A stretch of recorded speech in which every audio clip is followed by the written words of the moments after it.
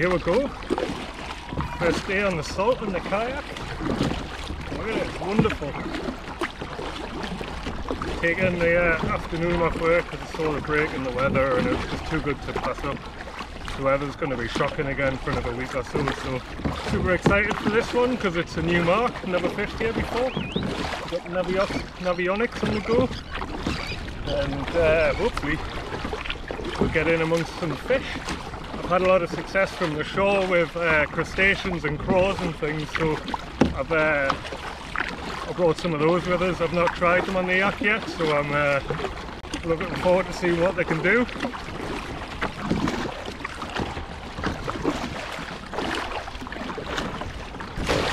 Got about a mile to go to a reef that I've spotted. It's a huge tide. Around here the tide travels south when it comes in. It's a rising tide at the minute, or an incoming tide.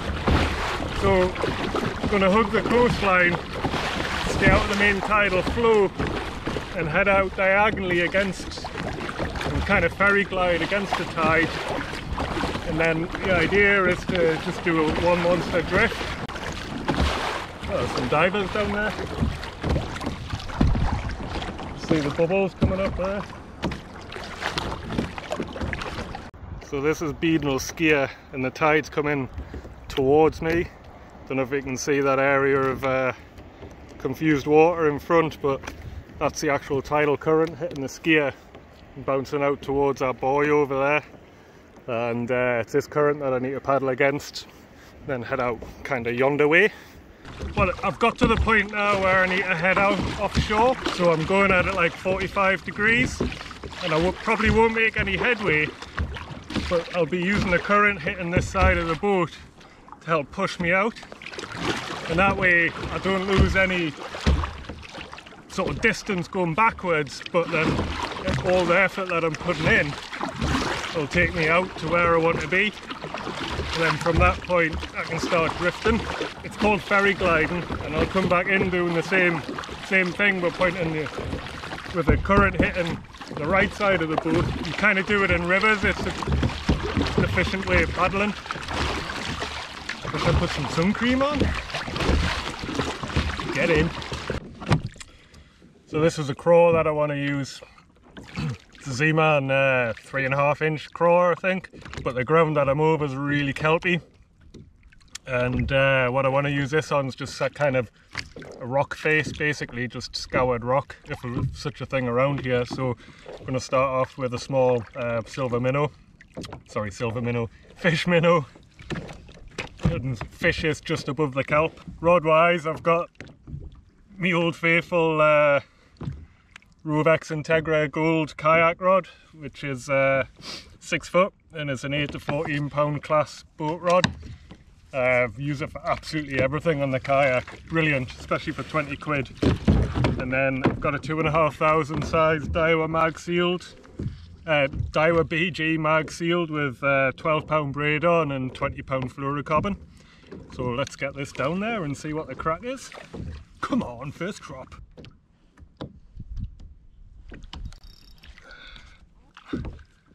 It's just snapped.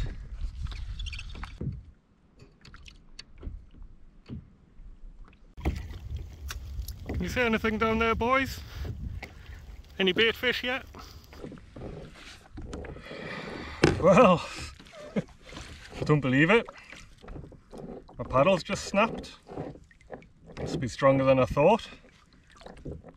Shit! Don't carry a spare.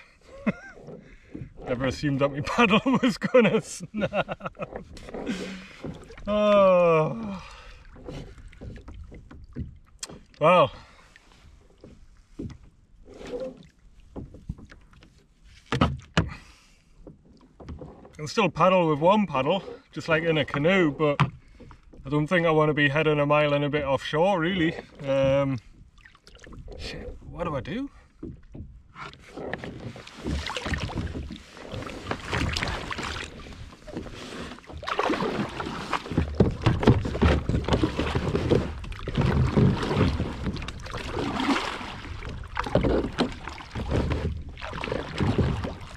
use a J-stroke like the good old days in the canoe. I hope the other blade doesn't snap, else I'm screwed. Oh, I've only been out for half an hour. That is devastating. Well, it's going to be an interesting evening. Let's look for some ground around here. Definitely not paddling into the tide with this. What a J-stroke is in a Canadian canoe, like an open canoe. Obviously you've just got one handle, one paddle blade, so what you do is at the end of your blade you put it in, you twist it slightly, and then the forward motion pushes you to the opposite side of whichever way you're paddling on, and the twisting motion like that brings you back round in a straight line, so you're kind of just doing that all the time.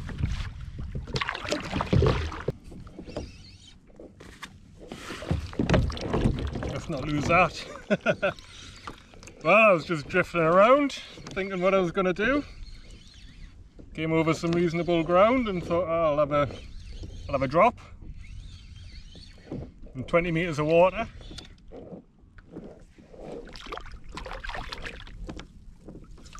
Nice little codling to save the plank.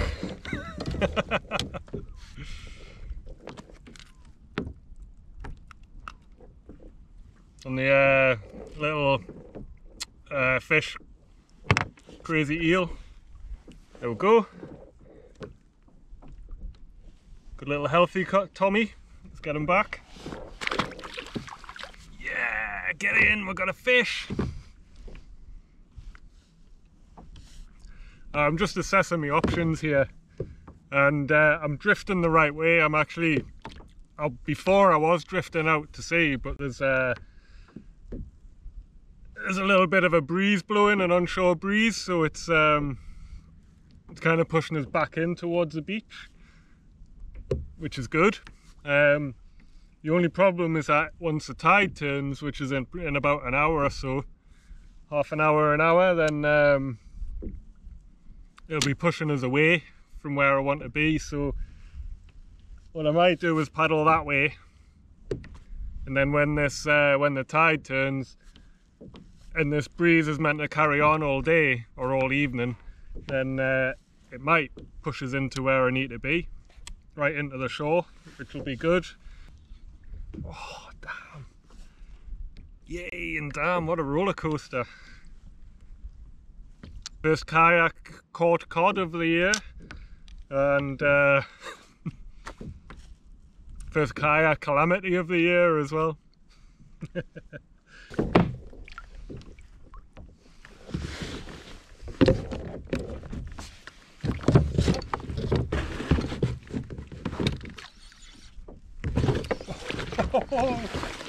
I wasn't even fishing. I was changing the battery in my GoPro. I just had this over the side.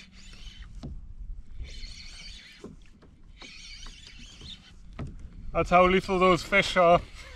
Fish crazy crazy eels.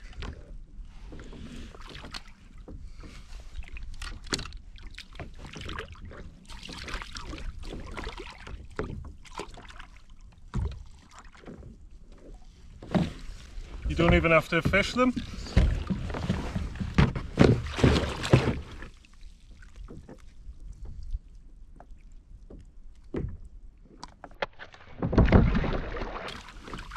Oh well, there it goes. Yes! Let's get another. All joking aside about this scenario, I do have a radio with us. I got a little bit of phone signal, but it's sporadic, but the radio is the important thing. So although I don't have a secondary paddle, I do have the means to get in touch with someone just in case the other paddle breaks off. Oh, there's a puffin. Oh, my luck's in.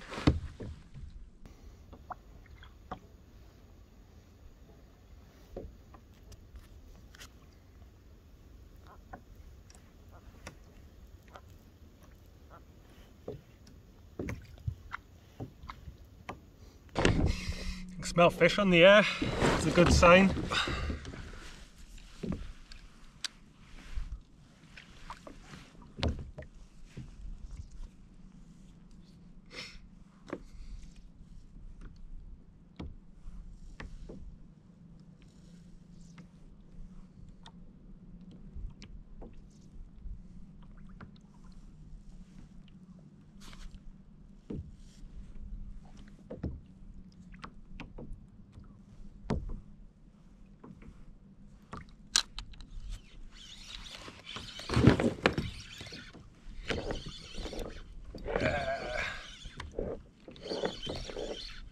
Feels like it could be a pollack, this.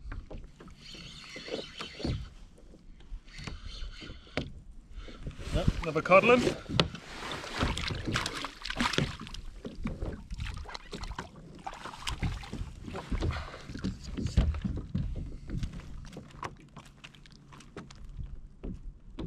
Open your gob.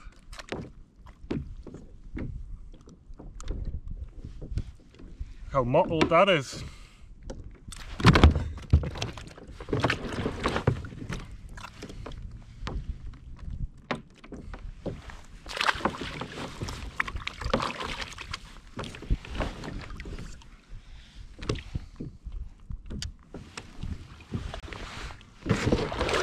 Took that on the drop.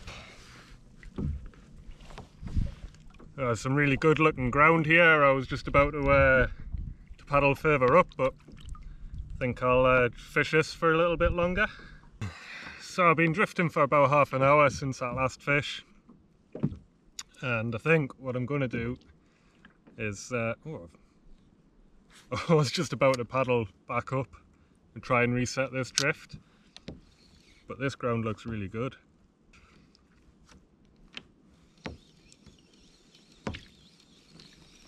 Right, let's see what we can do with this one paddle.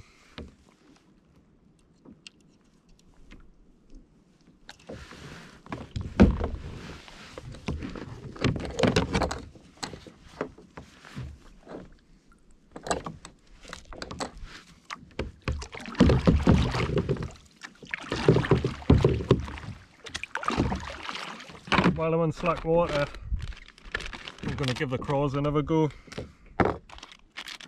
Less chance of it snagging up.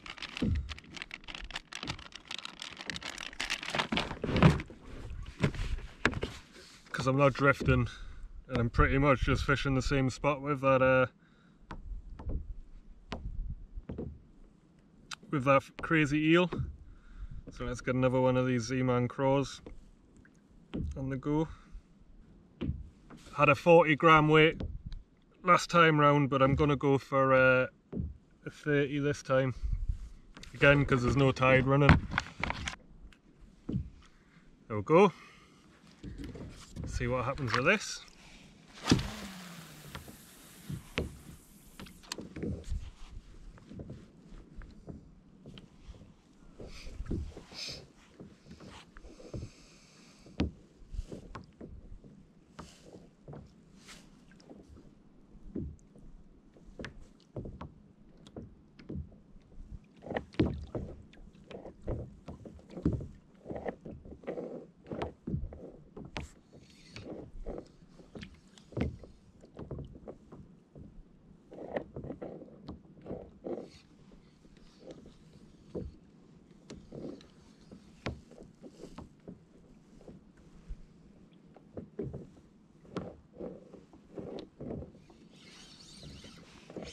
Fish on the craw.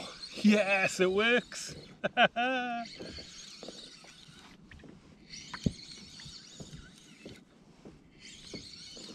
Wonder what it is. Probably another cod.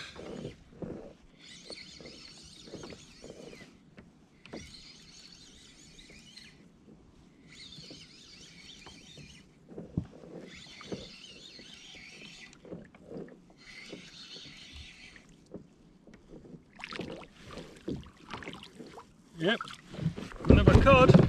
Get in.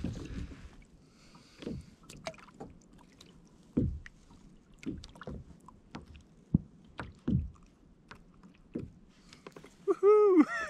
it works. I love it when a new theory works. There we go. Don't know whether that's lice or roe on it, but it's definitely not a spawner, so away you go, son. Yes! Get in! Felt the hit there as well. It was a real aggressive one. We absolutely smashed it, which is what the pollack do as well when I've caught them using this style of method. I was just thinking this orange might be a little bit too bright, but let's cast it out again. Look at all those fish that have just swam past.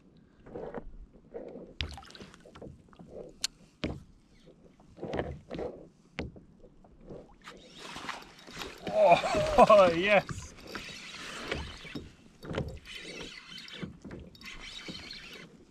Saw that on the sonar there. Well, there's 4 or 5 chasing it up as well.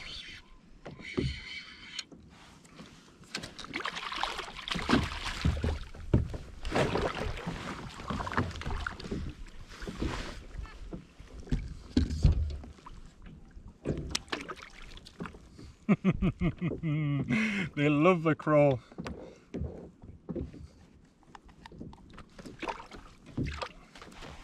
Biggest of the evening, probably about 2 pounds. Lovely fish, that.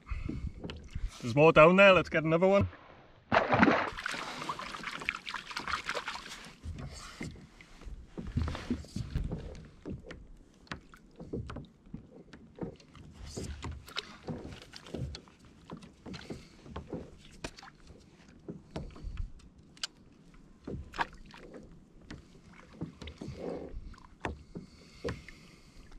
That was a proper wallop as well.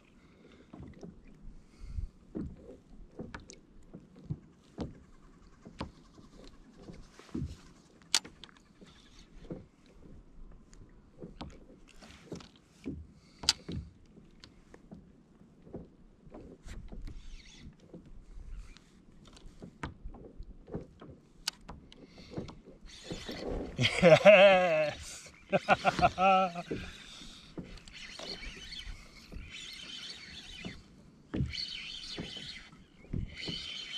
God, there's tons of them. So you can fish this vertically as well.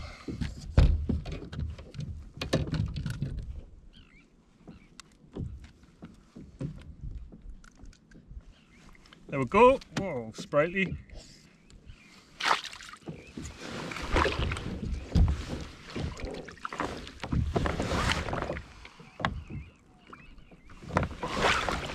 %, on the GoPro.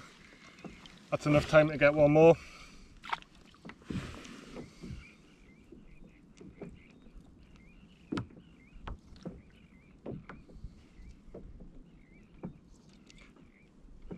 I've had 2 fish in 2 minutes 40.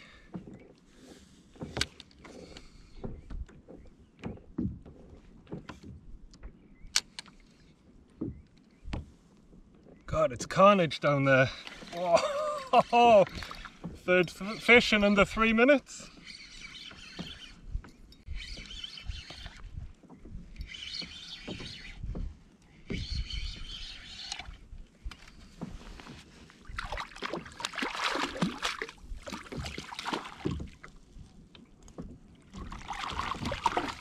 Whoa, easy, tiger.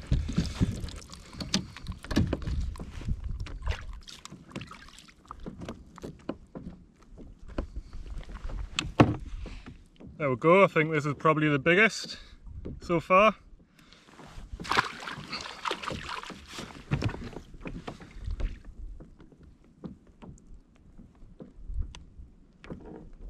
See if I can get one more before the battery runs out.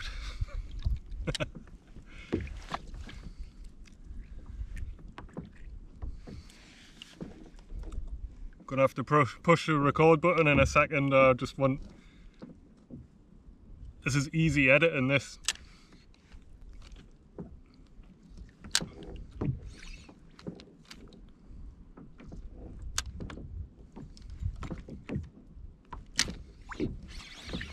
There we go. Hey! Oh yes!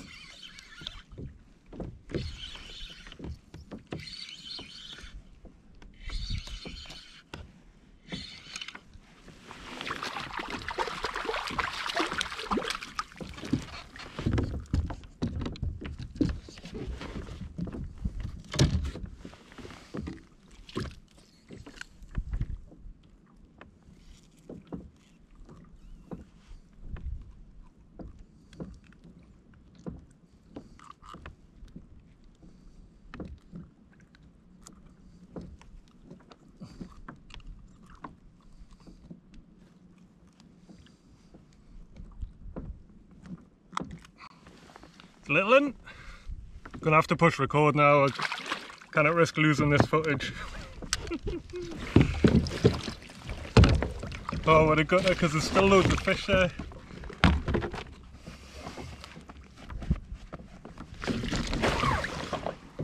This is what I'm seeing on the sonar. There's just fish galore. Oh, there's even more.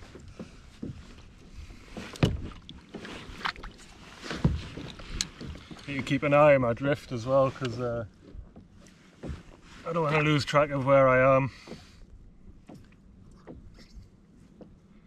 So this is the very next cast after that cod before.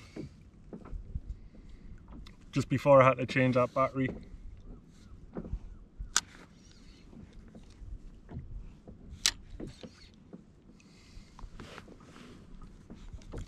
It's rare that they stick under your boat for so long. Oh, that's the bottom. Yes, got it out. It's rare that they stick under your boat for so long. Normally they just, you see that I've just shown you on the sonar and then they're gone in no time. It's not massive, but for the first trip of the season, and to make up for snapping me paddle. Come on, fishies.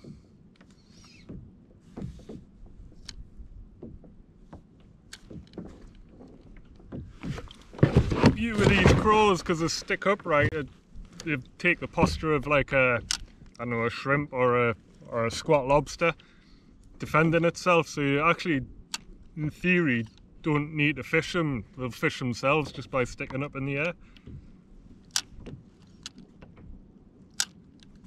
Ah, they seem to have moved off. Damn it. Let's try a little cast.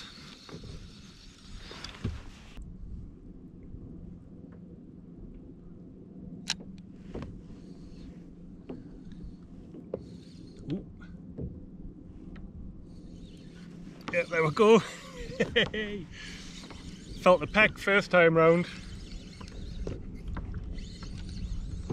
Ah, it's come off. Damn. And then I wound in and then another one hit it, or the same one again.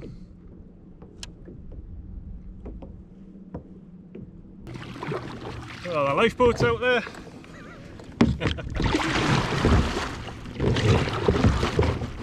Oh, I love it when a new theory or plan comes to fruition.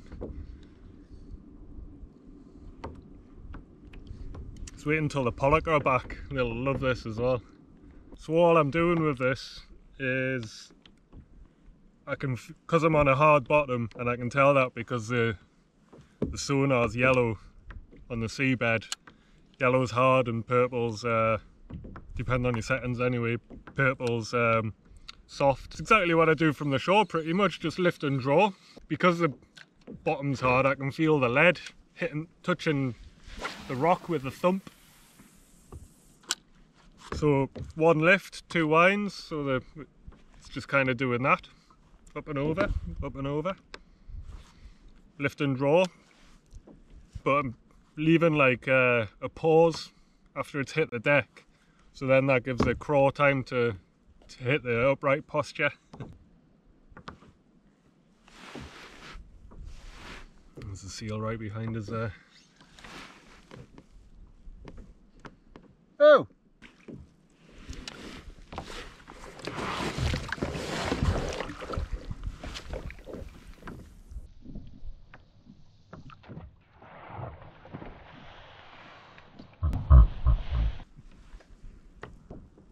Hopefully that's that seal gone now.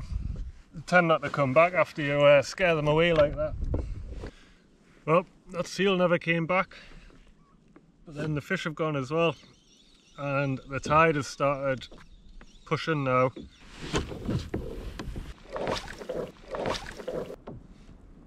So what's happening is I thought I would, simplistically I would be moving north and south in the tide, but because of the shape of this bay, this is like a big hook that juts out into the sea with this skier that you can see in front of us. Big piece of rock there.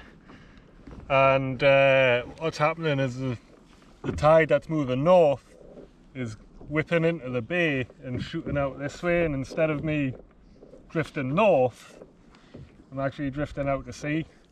And I thought when I was paddling in I was making good time, you know, you can see bow waves and all that type of thing, but in reality I was almost standing still. So I think it would be wise of us to kind of finish off sooner rather than later before the tide starts to really push in. Because although I'm close to shore here, maybe a few hundred meters, I'm still quite a way away from where I launched, where my car is. And if I go there, then it's going to be a world of pain to, if I land there, it's going to be a world of pain to get my yak back to the car.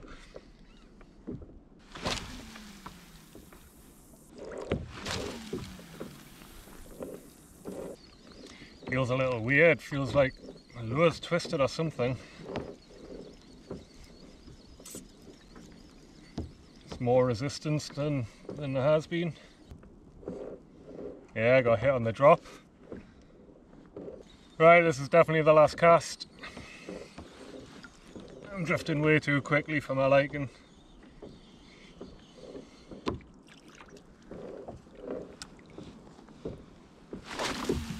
Let's make it a good one. Nah, I'm pushing my luck. I'm nearly past that point where the tide's ripping through. Can't be too greedy. Only got one paddle, so only got half the speed. Probably using the same amount of energy.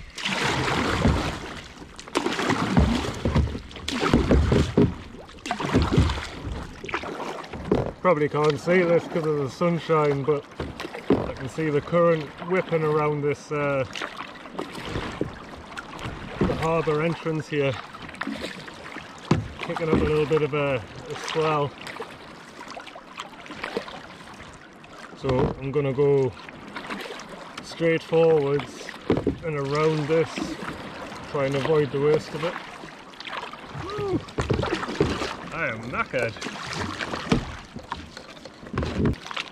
It's been nearly 22 years since I've been in a canoe. I'm trying to remember the efficient paddle stroke, although ideally I need a hand grip at the top there to make it a bit easier.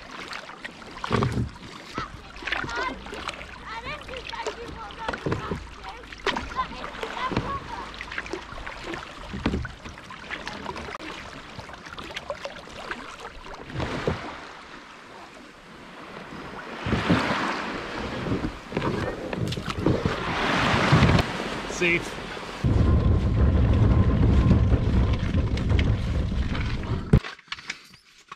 Well, that was an eventful night, wasn't it? Thoroughly enjoyed myself though, despite only having one paddle. Great to get in amongst the cod on my first trip out, and using a new technique which I know works. Maybe it's slack water. I've got to refine it a bit maybe for tidal currents, but could have just been that the fish stopped biting when the tide started running. So yeah, happy days. Hope you enjoyed the video, and take care everyone, tight lines, and I'll see you on the next one.